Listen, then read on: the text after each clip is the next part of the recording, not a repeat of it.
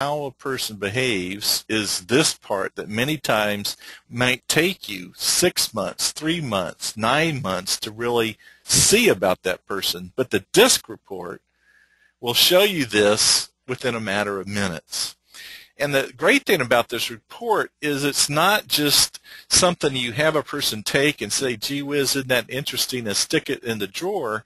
It is something that's, the report can be used as a development tool for a coaching plan.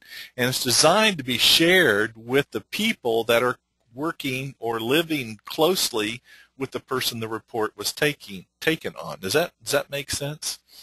Because what happens many times, if you do a workshop and you go in and everybody's just all buzzed up about taking the report, and they're just, I mean, I'm telling you, it's like when you have people take these assessments, it's like crack. I mean, everybody's addicted, and they are sharing, well, hopefully, you know, except for you get a report like my profile, you don't want anybody to see it, but everybody else is excited about the report. And you don't want to come in and do an intervention or do a workshop, and then they forget about it and forget about you 20 days after the workshop's closed. You need to design a development plan where they continuously use that report to improve communication and understanding throughout their organization. Now, let's talk about the 4 behavioral styles. And I have 4 personalities, famous personalities, that I placed on here to help you get an understanding of what the 4 styles are. Who knows what this guy's name is?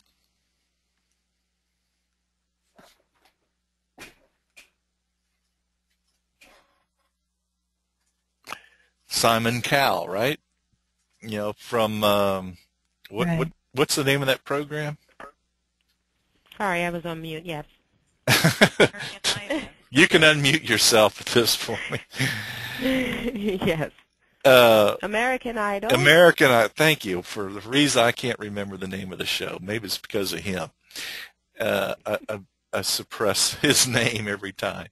Now, Simon Cowell is what we call a stereotypical high D, and he's probably like 100%.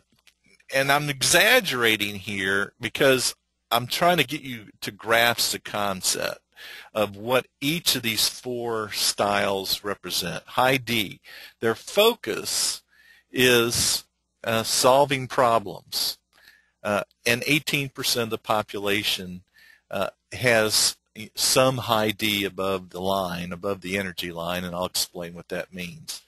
So high Ds is dominance. They like to be in charge. They're more directive in nature. They're in some cases, depending how high their I is, could be a dictator in some cases. They are not necessarily extroverts. They can be introverts. Now, the high I's like Oprah Winfrey. We were all so sad when she left her show recently. And high I's, they influence people through their friendliness and the ability to motivate others. And their strength is their people skills, their relationships. They love to talk. I'm exaggerating here. 100% high I is a person similar to that. And 28% of the population are high I's. You know, I'm jealous of high I's because everybody's is a friend, and they feel so trusting. Karen, is that true about you? Yes. Okay. And then we have the S's. S's stands for steadiness. And 40% of the population are high S's. And thank the Lord for S's, because they're the ones who stick to the details and get the job done. And S can stand for service to others. It could stand for strength in teamwork. And, it's sort of like Mr. Rogers. I mean, he always, you always feel comfortable with Mr. Rogers and how close, the family is and how people are. These are the people who hold the whole thing together. The D's, depending on how I like to make rules and break rules and start new things. The I's build the relationships and make people feel good and are sensitive to people's feelings. And the S's, they have to, they're the ones that tie everything together. And then we have like Mr. Gates, the high C's. The compliance is analytical. Everything they see in life is black or white, right or wrong, proven or unproven, valid or invalid. And, their color is blue. And we'll explain what the colors mean. But their focus and their strength is process and procedures. Now, here's what I want you to do. If you have not written down these 4 P's, I guarantee you will see this many times as we go through this course. And if you memorize anything, memorize these 4 P's. P, the strength for D is solving problems. I's is people. P for steadiness, for high S's is pace, how quickly they do things, or if they're a low S, how slow they are in getting things done. And then for C's is procedures. So those are the P's: problems, people, pace, procedures. And I guarantee you, if you remember these words and which of the 4 styles they go with, you will sail through this course a lot quicker. Now, let's look, if we looked at chapter 4 in the book, and we would see this quote, or these quotations.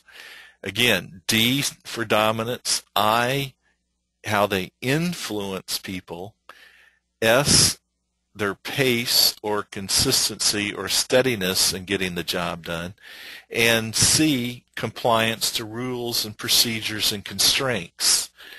And every one of you has various intensities of all these 4 behavioral styles. Everybody with me so far? Yes, sir. I had a client who called me up and they wanted to do 360-degree assessments on 7 different managers. And I just knew from talking to the president of the company, he was a high D. And because, when you are a high D, it's easy for me to identify other high Ds. And sometimes it takes a high D to manage another high D.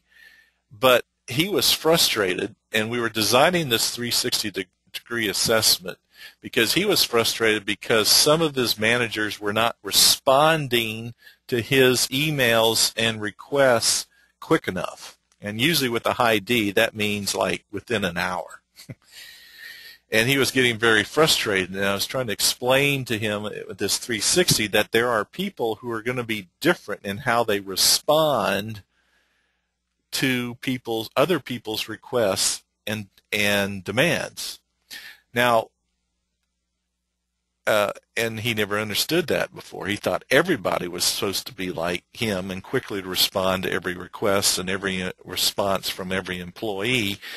And I said, we can't put that kind of question in 360. It wouldn't be valid because everybody sees things differently. Everybody has a different behavioral style. And there's another way to handle it instead of nailing them as a question in the 360-degree assessment. Let's talk about the emotions of DISC. Anybody want to guess why a D has a red color? Red for anger? Very good. Was that Karen? No, it was Diana. Oh, Diana. Thank you. Right. High Ds. A high D, that is if you're, pale skin like me, will show anger quickly. And usually high Ds are the ones who have a flash of anger and then they've forgotten about it forever. And they don't even remember reacting to a situation. A low D is totally different. They have a slow to anger. They have a longer fuse to get emotional. And some high Ds can be emotional people. And again, the higher the D, the the quicker they respond. Now, Karen, I'm going to just pop up your report, just show one page. If we looked at Karen's D is 63%, and at work she goes down to 23%. So that is, is when we say high, usually we mean anything that's high is above the 50% line, and I would consider a high 80% or higher. And again, the higher the D, the more quick or more direct that person is going to be in any particular situation. So let me talk about the I's. The I's, much more optimistic and sometimes very enthusiastic people, depending, again, on the intensity of the D score. So high I's, optimistic. A low I, on the other hand, is totally opposite. And that's someone, a lower the I, the more pessimistic a person will be. On the S's, the green is sort of like, green light means go. High green people are good at relating to team members. And the higher the S, the more non-emotional the person is. The lower the S, the more emotional they're going to be.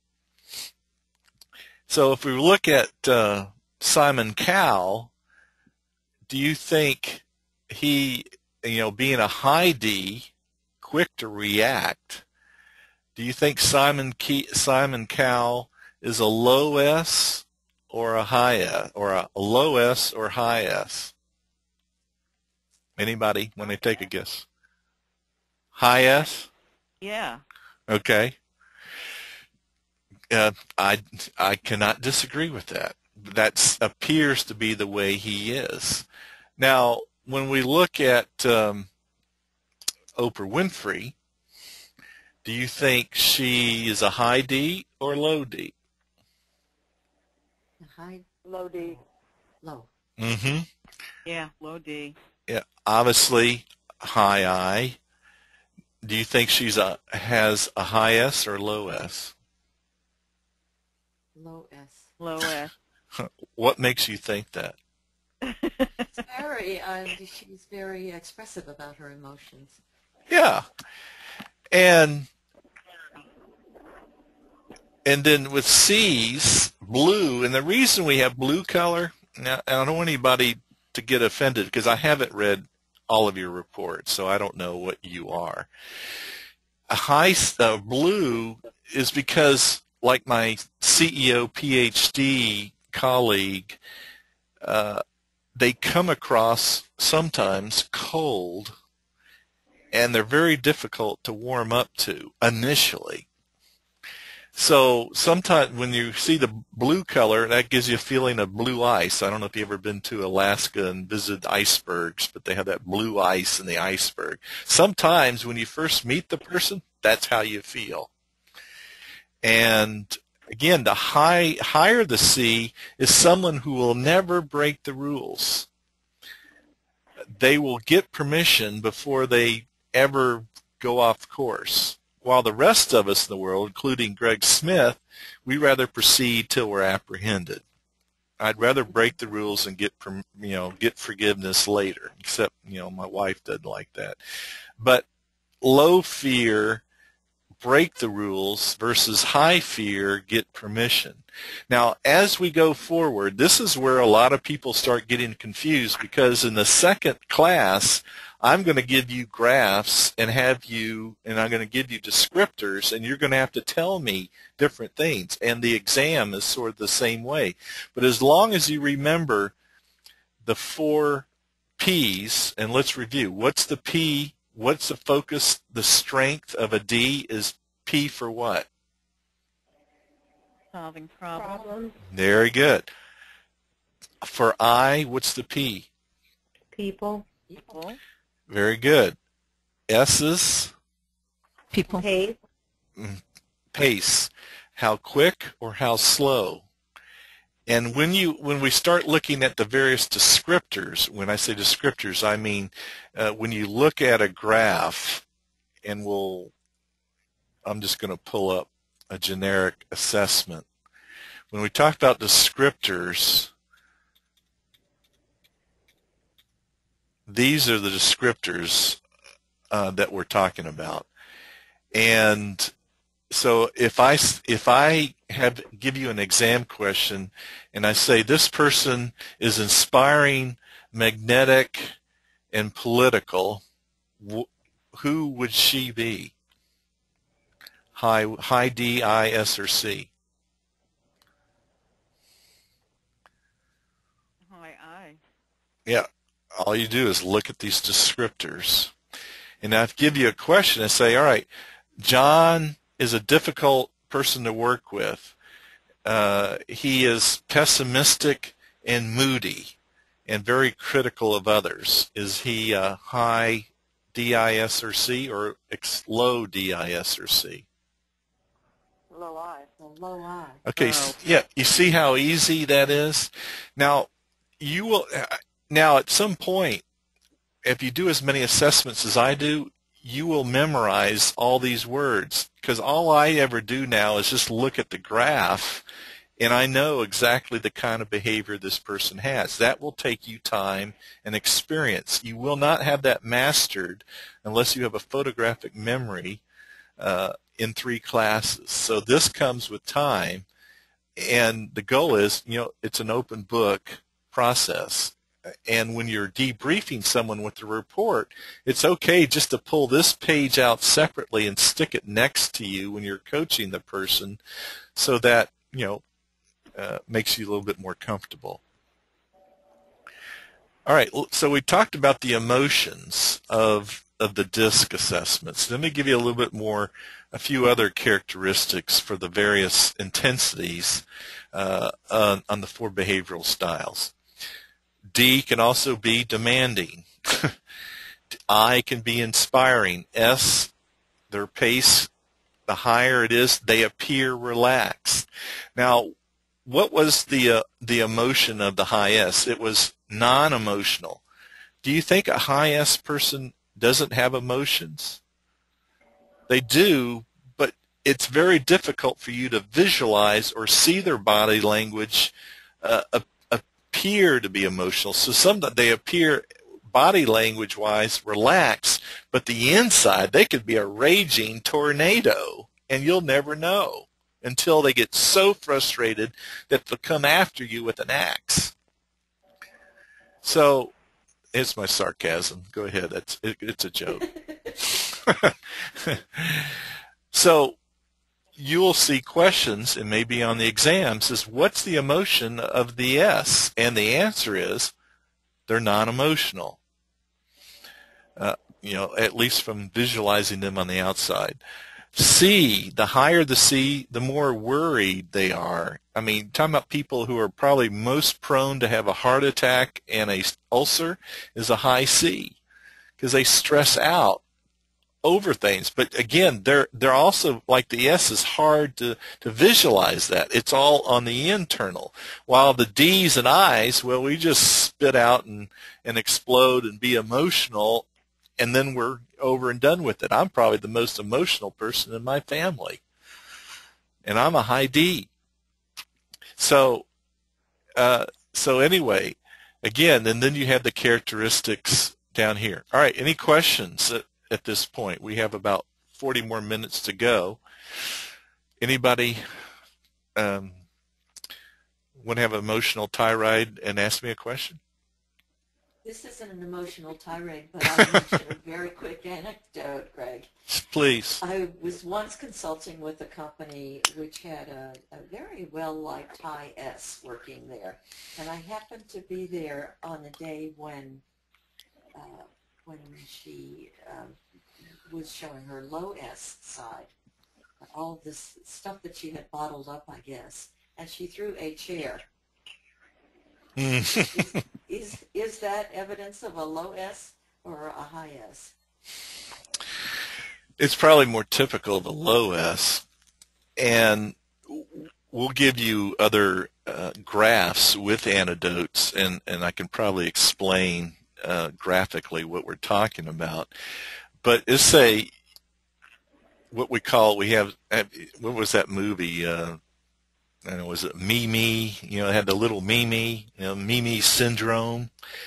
A high D, low I, or excuse me, low S can be literally the proverbial bull in the china shop.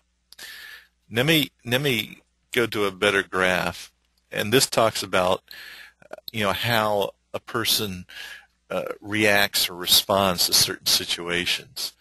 A high D, someone who's very strong in solving problems, and then a low S are probably more, not the word disorganized, but more spontaneous, and will tend to break rules.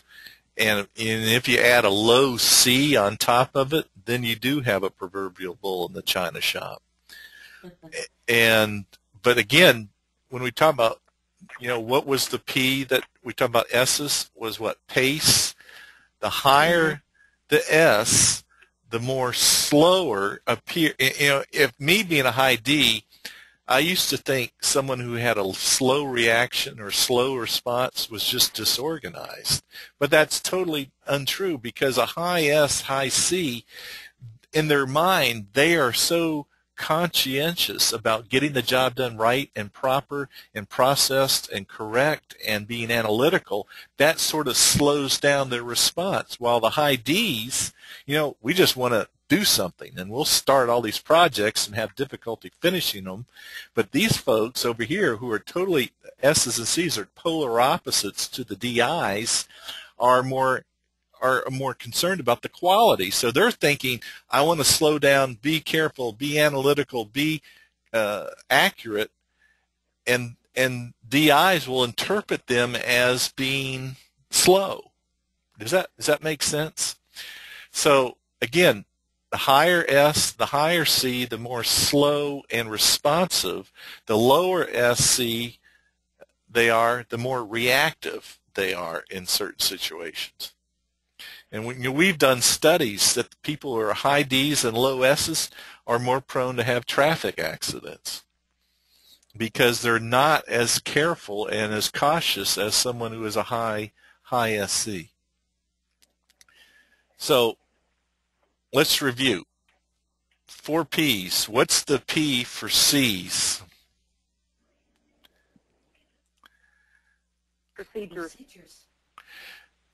Procedures. What is it for the I's? People. What is it for the S's? Pace. What is it for the D's? Problem. Problems, solving problems. Each one of these 4 people has strengths and limitations. In chapters 4 and 5, and we'll return to that later today or the next class, you'll see pages of information, and it's listed sequentially, beginning with the D's, and it will give you limitations and strengths that each of these behavioral styles bring to the plate. So let's talk about some of these specifics and famous people that go with the high Ds. Here's some famous personalities that are stereotypical high Ds, and that's just mean one color above the midline as a D. Donald Trump. Does he act and look like a high D? Oh, yeah. What are some of his characteristics? You're fired. And sometimes that's what a high D, low I will be like. Let's talk about Rush Limbaugh, Jesse Ventura, Fidel Castro, Hillary Clinton. Now, when we talk about how in relationships opposites seem to attract, now let me ask you, and I'm not here trying to be political, I'm not here picking sides or anything. Who do you think is who is warmer and more gregarious, Hillary or Bill Clinton? Bill. All right. Good. Let's talk about the characteristics of the Ds. focus, problems, and challenges. You know, a D needs to control, direct, challenge, win. What they're motivated by is achieving things. And the important, also when you do workshops, this is a very important aspect of your workshop you need to include, is talking about what motivates the various 4 behavioral styles. Now, I have a good friend, another good friend of mine who's an attorney, and he gave me permission to use his picture. And he's a prosecuting attorney. And his name's Gary. And Gary and I, we've known each other for 10 years. And you go into his office, on his wall, he has every diploma and certificate, merit badge, Army award he has had since he was a teenager hanging on the wall. And to me, it's sort of comical because it's so stereotypical of a high D. Because what motivates a D and what makes a D motivated is achieving a goal and achieving a level of ego, and I'm not using the word negatively, but egocentricity, that it's about me, that I'm achieving these things. And sometimes a weakness of a D is they'll go so fast that they'll leave everybody else behind them because they're motivated to win, and they're very competitive people. And so, you know, high Ds, you know, don't like reading long, mushy chicken soup for the story, you know, soul stories. They want everything abbreviated, to the point. When you walk into a D's office, you don't come in and start chit-chatting about personal stuff. You just get straight to the point, plead your case, and you're either going to be innocent or guilty at the end of that conversation. And so when you manage a D, you got to make sure they stay on task and not start so many programs that they can't finish anything. And when you talk about doing a workshop, one of the things, I'll talk more about it on the 3rd class, is sometimes I will break all 4 behavioral styles and put them in 4 separate corners of the room. And then I give them their DISC report, and I pick a group discussion leader, and I have them come up with a list and consensus, what motivates you as a high D, et cetera, et cetera. And every time a high D's will say, leave us alone, just give us the mission or vision and get the heck out of our way. That's what motivates us. Don't micromanage us. So you see, when you talk about high D's, you see a lot of status symbols because of their egocentricity. And their value they bring to the job, or their job demands, are listed in this slide. If it isn't challenging, if it isn't a big goal, most likely they won't be motivated to achieve it.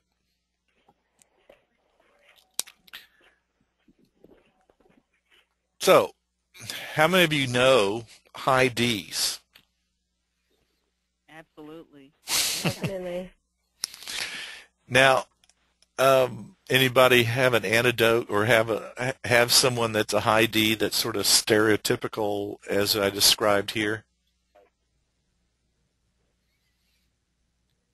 I can think of Well, one Greg, fellow I I will- worked with I thought was a high D. Okay. And what I remember about him is that when I would come in to meet with him to work on a project that we were jointly trying to accomplish, I would say, "Good morning, Brian. How are you?" And he'd say, "Good. Let's go."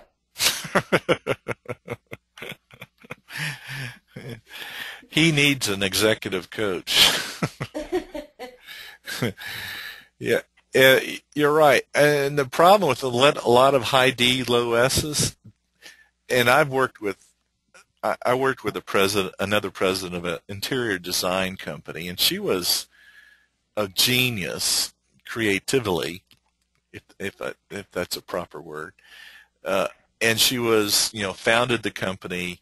Her husband was the vice president, and she would come to work. She would come in the front door so intense with her that daily to-do list already done in her mind, and she only had 15 employees, and she was sort of the same way. She couldn't even say hello to people And she would, in order, I try to convince her how important it is to make people feel appreciated. She would send them an email and say, dear Mary, thanks for the good job yesterday. However, you screwed it up in these ways. Da da da da da da da. Do a better job next time. But she was so intense because of that high D, low I style that, she ended up running off a lot of her good employees because she could have a hard time just slowing down. So let's talk about the I's.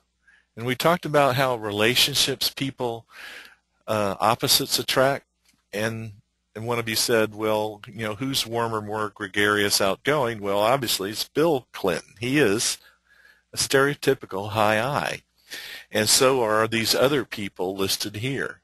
And again, these are sort of exaggerations that, for the actors, what you see when we look at behavioral styles, you're seeing their character more than, really the inner self of that particular actor. But, we're using this just to help you understand those characteristics of the high I. Friendly, outgoing, and these are some of their characteristics and strengths, as well as some of their limitations. Because you have to understand, everybody has strengths and they have limitations.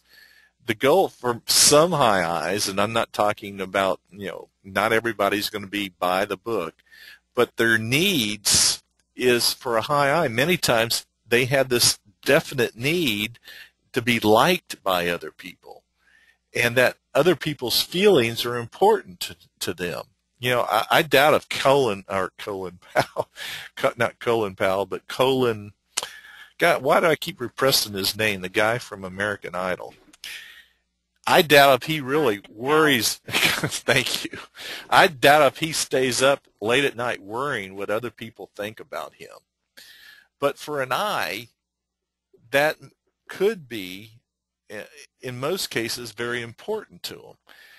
And they have this natural need to trust other people. So one of the limitations when you read in the book, and again, you're going to see an exam question that says, I'm going to give you a graph, and you're going to have to tell me what their strengths and limitations are when you look at that graph, is sometimes a high I loses track of time, that, the people, the relationships, and talking becomes the driving force, and sometimes attention to detail and holding people accountable and disciplining other people is very difficult for a high I. So they have this natural optimism and trust of other people. When we talk about managing change, they're not afraid of change, but sometimes they're going to need a little bit more justification. While the high D's, they love to create change for everybody else. And so that's why they like it, because they don't even follow their own rules. They're good at resolving conflict. Sometimes a high I may be unaware of whatever the cultural rules might be in an organization. This is an exaggeration, doesn't necessarily is true, but since people and relationships are important, so they may be more concerned about self-improvement. Talking on the phone, long conversations. And if you look at their office, the things hanging on the wall, is sometimes it's more team-oriented, family, group activities are more important to them. So those are, again, exaggerations of the high I. Anybody know any high I's that are close to you like that? Nobody wants to admit it.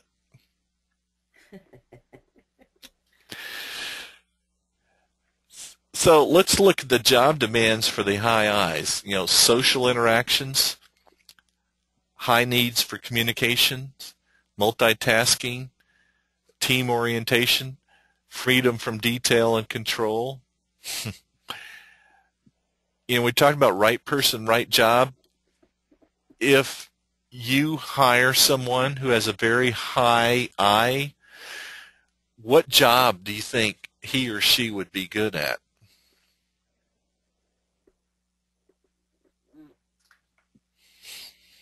Where they need to create something new Mm-hmm. What about sales? Coaching and Sales? training. Coaching and training. To some degree, I would agree to that.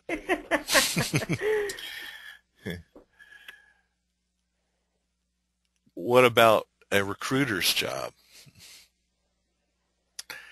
with high communication requirements? Would you put a high I in a cubicle by himself where there's no people contact? Please don't. It's about not scratching your eyeballs out. No, they got to have contact. So, and I can't tell you how many people have hired people and then stuck them in some high SC job and then wonder why he or she did not perform fair, and then they fire them. Well, whose fault was it in the first place to put that person in a job like that? So that's important to know. Let's talk about my favorite people, the S's. Steady, stable, amiable. And what do you see that are common characteristics of these three people here as relating to their style? Do you see them as high, D people who want to take charge? No, they're the nurturers. No.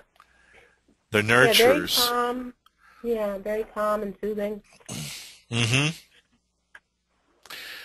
What are the two dominant characteristics between Mother Teresa and Mr. Rogers? What do they have? What's the same with them, with the two of them? Calmness. No, they're dead. No, I'm sorry. Bad joke.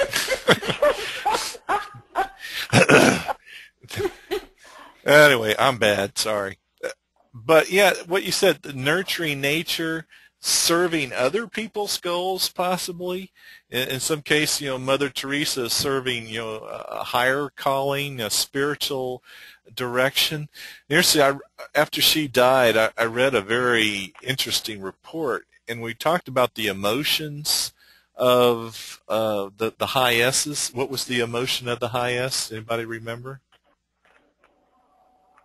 They don't have any. Well, not any, but they don't. Well, they don't show it to you. Non-emotional. It's internalized emotion.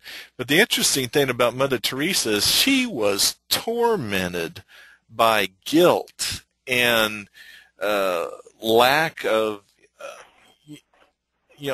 I would say borderline psychiatric issues because, she did not feel worthy. And it just tormented her whole life, and it went into all the letters she wrote to the Pope, and certainly a person like that is emotional. But again, the point is they do not show it unless you really either force their back against the wall or you really know them, very well. So let's talk about some of the characteristics. Let me go back here. Characteristics of the high S's. They have this need to serve others. And when you're putting the other thing, when you do a workshop, we have this little exercise called the building the tallest tower, which sort of it demonstrates to teams how these behaviors interact in either a favorable or dysfunctional way on this particular exercise, building the tallest tower. And again, the S's are sort of the glue that holds everything together. And it takes longer for the S's to make change, prepare for change, and you got to do a yeoman's job to convincing them they do need to change. Now, me as an OD consultant, I go into big companies and we're talking about changing the entire culture. And what I found is that the people I want to make sure are on my side are the S's, because we know they're the ones that are probably looked up to the most by their colleagues. And if we can convince them that change is necessary, it makes the whole transition much more easygoing when we're talking about changing cultures and leadership styles and the like. And family, the other thing about high S's is the family is sacred. Is, they have fewer, I would say, compared the I's have fewer friends, but they're much closer to those fewer friends and much closer to the family than, say, the other behavioral styles. And again, 40% of the population is the S's. And their job demands, what gives these people ulcers is people who are changing the rules all the time, or changing way processes need to be performed. They want things in writing. They want, I hired a lady that works for me, Jan. I don't know if you've talked to Jan. There's Jan and Kathy, and Jan is, 100% S. And me being a high D, I just wish everybody could read my mind and I didn't have to write things down for people to figure out, because I change everything all the time and change the dates and classes and stuff on the website, and I just drive everybody crazy sometimes. But with Jan, she's my, office, yin and yang. She's the one that keeps me organized and ensure that I'm, heading in the direction I'm supposed to be heading. But she likes everything written down, and she loves details, and she wants to know all the minute details about everything relating to the business. And sometimes for me as a high D, I just, it's hard for me to sit still and explain it to somebody. But if you have them, if you understand what motivates them and they need for their job, you can't live without them. And let's talk about the C's, because a lot of people feel, since the C is the last of the 4 behavioral styles, we don't give them the credit they deserve. The world would stop if it wasn't for the high C's of the world. And these are some of the more dominant behavioral styles or personalities: Colin Powell, Al Gore, and we know Al Gore was a genius because he invented the internet.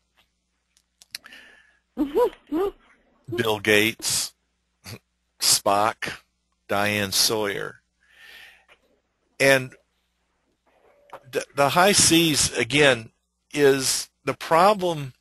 Many times the high C's cause themselves a problem because sometimes when they're threatened or a big bossy high D starts barking orders, they tend to back down. And it's important when you're working with groups of people that you listen and give these people the right environment to tell people what they really know, because a lot of them are true geniuses. But many times they feel uncomfortable speaking in public or bringing up important facts that if we did not know, we would, commit a big mistake. And interesting, have you ever had a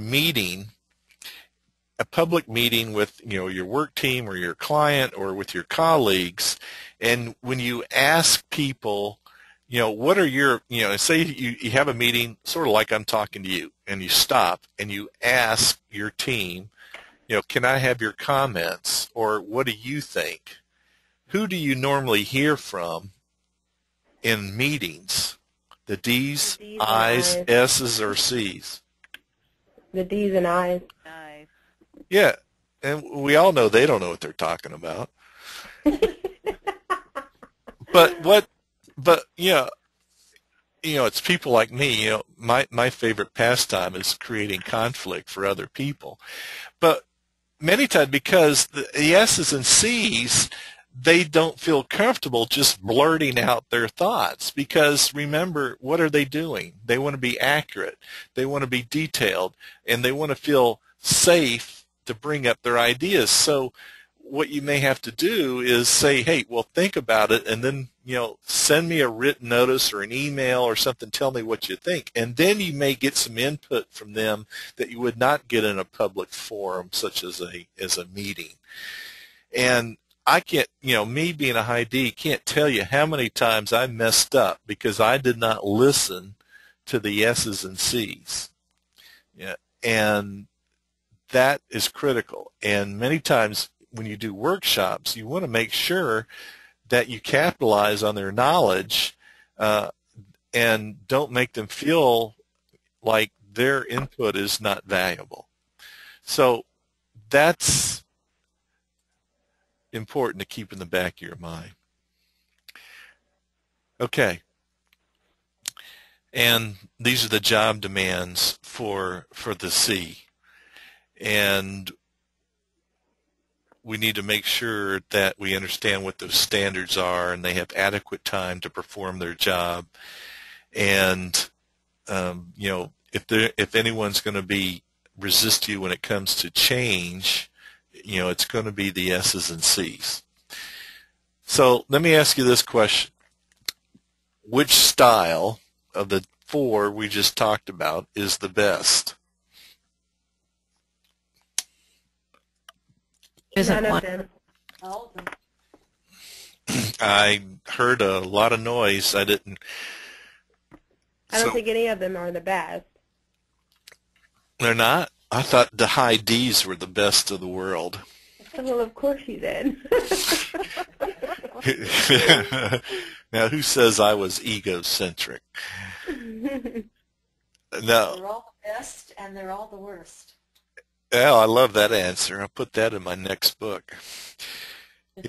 Every time I messed up being a high D, I just tell people I can't help it. It's a genetic flaw.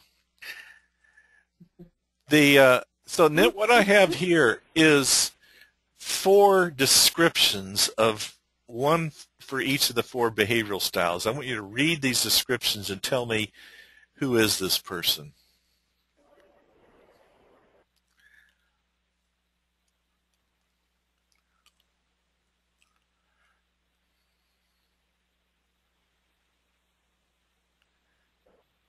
Is that an S? Nope.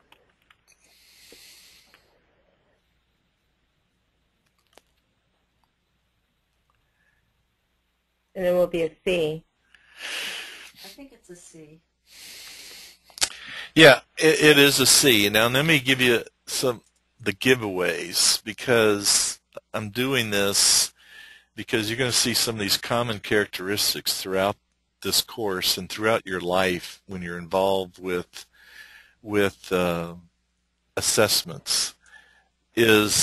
Remember what I said about the C? Sometimes step down when challenged.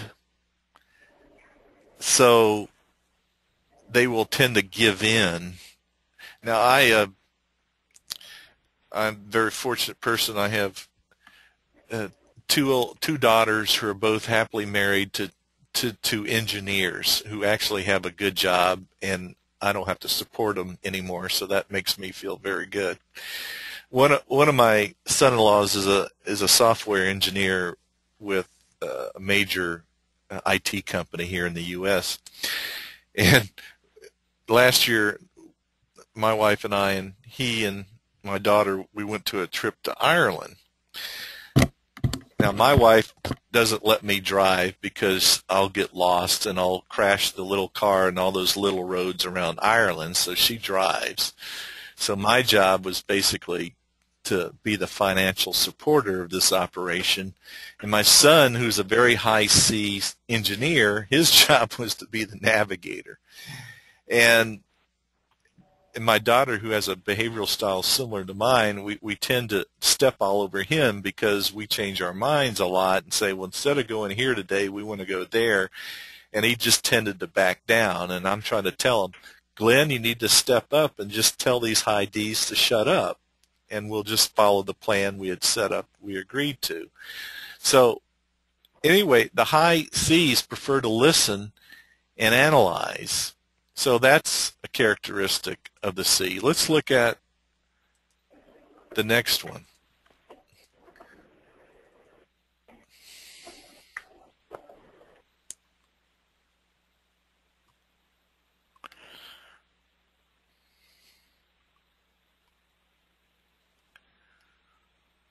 It's an I.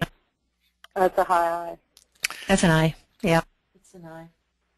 So what do you see that's the obvious that makes this person an I? What tells you that this is an I? Maybe make some decisions without gathering all the facts necessary. Why do you say that? Okay. Very What else? optimistic. Optimistic, Very trustworthy. trustworthy. Nice talking to people. Okay. All types of people. God, this class is so much smarter than all my classes. You learn quick. How about this one?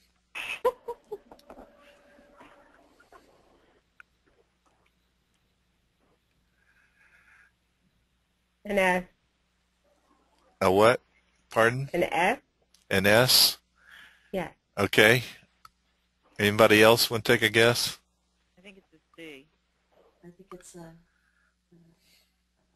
S. Okay. Here's I think it's a D. a D. Uh-huh. Well, that's a good guess, but it's incorrect. It is an S. No, it has the classics of a C. It Oh. it How come? Because it says right there is a worrier. well, S's and C, high S's and C's are both worriers. It is probably someone who's a high S with some mid-level C. And here's what we look for. Team player is more of an S than a C. The thorough researcher could be either or an S or C. Premium on friendship, sometimes to a fault, is definitely a high S tendency. Warmly in small groups is an S. Worrier, you could go either way. Family is sacred is definitely the giveaway for the high S. Not to say high C's don't have a family that's sacred. Shortcoming, inability to act quickly to change and unexpected turn events. That could be either S or a C. And so the last one should be easy, right? Who's this?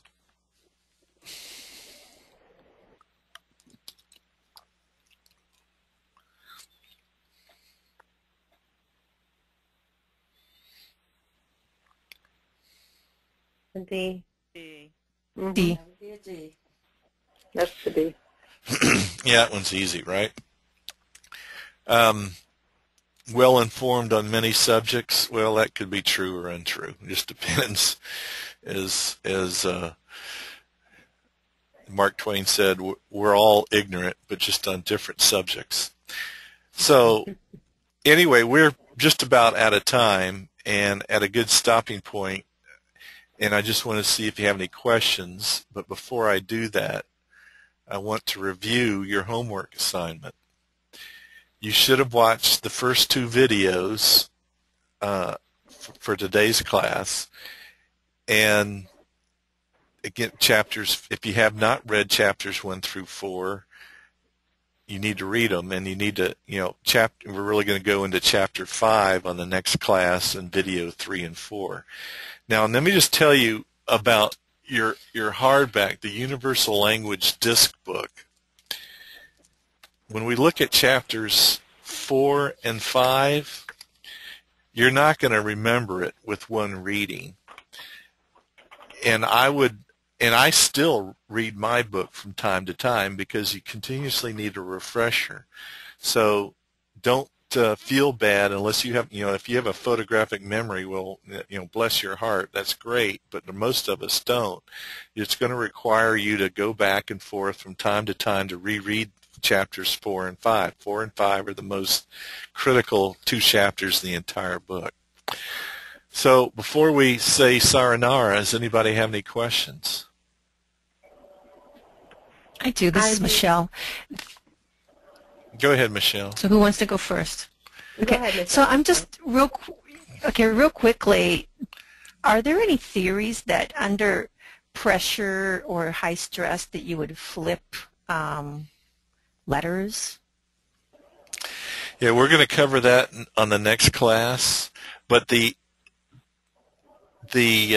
textbook and the research shows, and we're talking about on your graph, and we'll go into that in the next class. For example, this is Karen's, is there are two graphs here. Your natural style, which is the way you are at home, and your adapted style is the way you adapt to the work environment.